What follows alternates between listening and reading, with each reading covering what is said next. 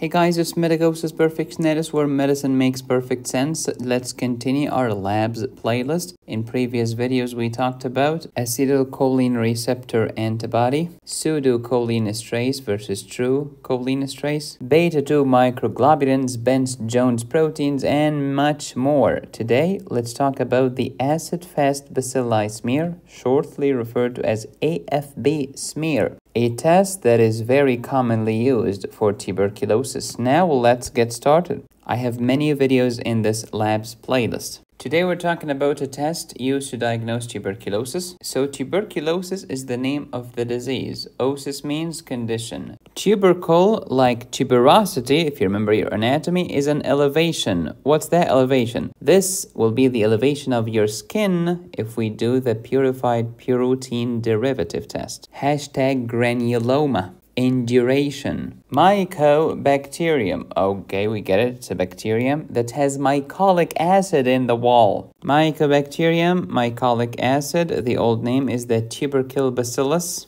Hey Medicosis, is this acid fast smear test specific for Mycobacterium tuberculosis? No.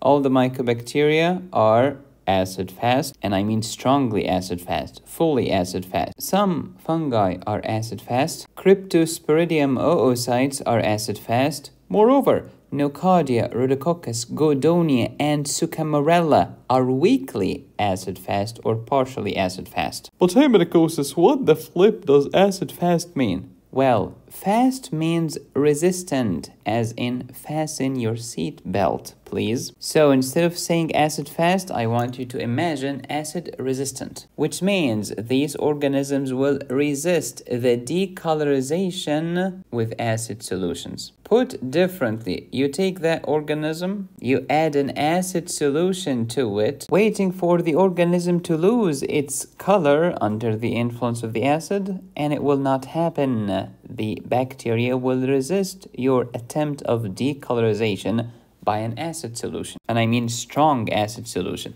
How about the weakly acid fast? They resist decolorization with weak acid solutions. How about something that's not acid fast? Well, it does not resist any decolorization. In fact, it will be decolorized. It will lose its color once you add the acid. Not every mycobacterium is Mycobacterium tuberculosis. We have gazillion other mycobacteria, and they are acid fast. That's why the acid fast test is not specific. It cannot confirm the diagnosis of tuberculosis. How can I confirm it then? You'll need culture for that. Mycobacterium tuberculosis is anatomically gram-positive. We expect it to be gram-positive based on the structure of the cell wall, etc. However, in reality, it did not stain well with gram thanks to the mycolic acid. To tell you about the technique of the acid-fast stain, let me first remind you of the gram stain technique. For an elaborate discussion, check out my video called The Gram Positive versus the Gram Negative. You'll find it in my microbiology playlist. Here's the structure of the bacteria. We have a cell wall, an outer membrane, inner membrane, cytoplasm, and the nucleus is in the center of the cell. This structure applies for the gram negative. How about the gram positive? There is no outer membrane, and the peptidoglycan will be thicker in the gram positive. Here's a comparison between gram-positive versus gram-negative bacterial structure. Both of them have peptidoglycan. Both of them have phospholipid bilayer. The peptidoglycan is in the cell wall. The phospholipid is in the lipid membrane. The peptidoglycan is much thicker in the gram-positive, but thinner in the gram-negative.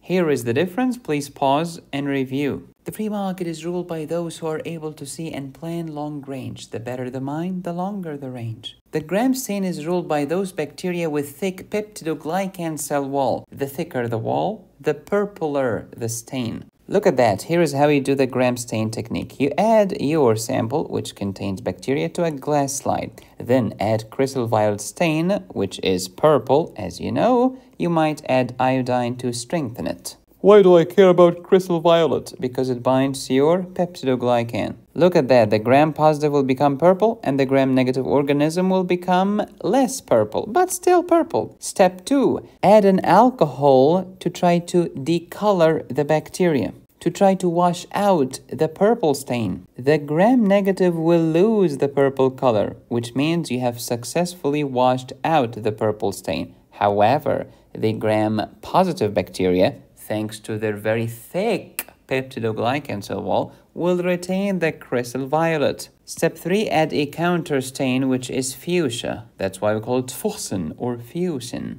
It's a pink stain. Well, since the gram-positive did not lose its color, it will remain purple. However, the gram-negative, now colorless, will acquire the new color and will become pink. So the end result is gram-positives appear purple, but gram-negatives appear pink. This was the story of the gram stain. But now let's turn our attention to the acid-fast technique. Again, the word fast means resistant. Resistant to what? To the decoloring method. Let's go. Bring me the sample that has the bacteria. Add fuchsin, which is a pink color first. Then you add the acid alcohol to try to decolorize or decolor or wash out the purple stain from the bacteria. And the result will be one of these. If the bacterial pink color was successfully washed out, this is a non-acid fast because it did not resist your decoloring techniques. How about if the bacteria kind of was partially washed out? This is weakly acid fast. How about if the bacteria did not budge an inch, did not change whatsoever? This is truly resistant to the acid alcohol. Resistant to the acid. Acid fast. Just like tuberculosis. Please pause and review. Now you get it.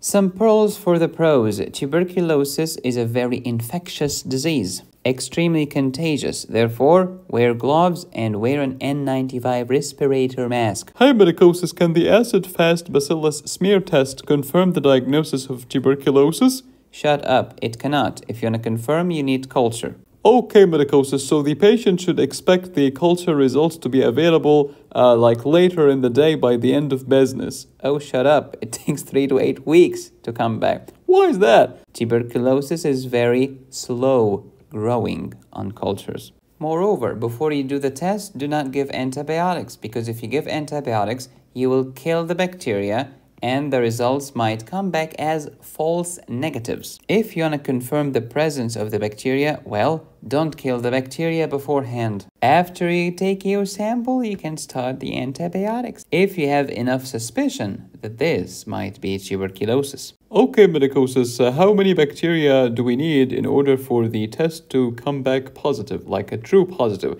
You need at least 5,000 organisms per ml. What? That's a lot. Yes, indeed. That's why there is a technique for it. Medicosis, something weird happened. My patient of tuberculosis was prescribed antibiotics against tuberculosis. 2 months later, we tried to follow up. So we ordered the culture again and the acid-fast smear again. The culture came back negative, but the acid-fast smear still show tuberculosis bacteria. Tubercle bacilli. How's that possible? Well, this could be treatment failure or cavitary lung disease. But I don't understand. How come the culture is negative? Because the antibiotics for 2 months can give you a negative culture. Not all acid-fast organisms are Mycobacterium tuberculosis. They could be any of these mycobacteria. They could be the oocytes of Cryptosporidium. Some fungi are actually acid-fast. And don't forget the weakly acid-fast bacteria, Nocardia, Rhodococcus, Gordoniae, and Tsucamurella. Some tidbits for the patient. Hey patient, before you give me the sample, make sure it's a morning sample. Same thing applies for any patients coming for a urine sample. We usually require a morning sample.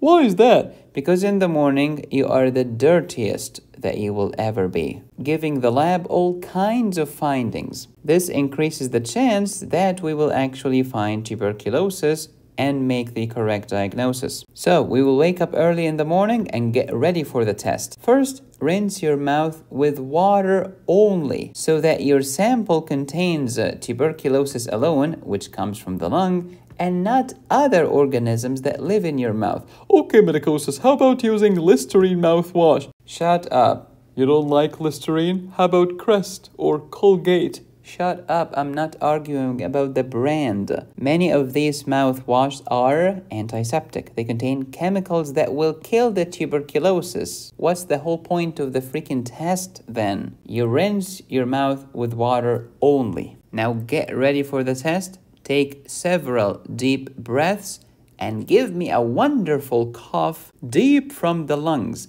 I do not want your saliva. Tuberculosis is concentrated in your lungs. Deep, it has to be very deep. But doctor, I find it very hard to do. Well, the doctor can lower your head or give you hypertonic saline inhaled or aerosolized. This hypertonic solution, which is lots of salt, will attract water by osmosis and increase the secretions and make it easier for you to expectorate. Doc, I still cannot do it. Well, we can try an instrument that's gonna go in and take the sample out. We can do this endotracheally, transtracheally through your skin, or fiber optic bronchoscope. But hey, Medicosis, don't you think you're taking it so far? Would you prefer to take antibiotics for 6 to 9 months against tuberculosis, only to discover later that you did not have tuberculosis to begin with? No, I want to actually confirm that I have tuberculosis before I do all of this. Alright, then give me the sample. We will send it for microscopy using the acid fast smear, and the same sample or samples can be used for culture. I want at least 3 samples on 3 separate occasions. Each sample should be 1 or more teaspoons. So, Medicosis, why is tuberculosis acid fast again? It's thanks to the mycolic acid. Why do we call it mica? Because back in the day, we thought that these organisms are fungi. Myco means fungus. Mycology is the science that studies fungi. So we called it mycolic acid. Later, we discovered that these are not fungi. Some of them have hyphae that branch, that look like a fungus, but they are not a fungus. If your mycolic acid is short, like Corynebacteria, you are not acid fast. If it's medium to long, well, it depends. Medium is Nocardia, weakly acid fast. Long is Mycobacterium tuberculosis. Long chain means strongly acid. If you want to learn more about tuberculosis, check out my tuberculosis video in my pulmonology playlist. There is another video coming to my microbiology playlist in January 2023. Would you like to learn about rifampin, isoniazid, pyrazinamide, ethambutol? Download my antibiotics course at medicosisperfectionalis.com. It will teach you about antibacterials, antivirals, antifungals, and antiparasitic medications. Thanks for watching. Please subscribe, hit the bell, and click on the join button. You can support me here or here. Go to my website to download my courses. Be safe, stay happy, study hard. This is Medicosis Perfectionalis, where medicine makes perfect sense.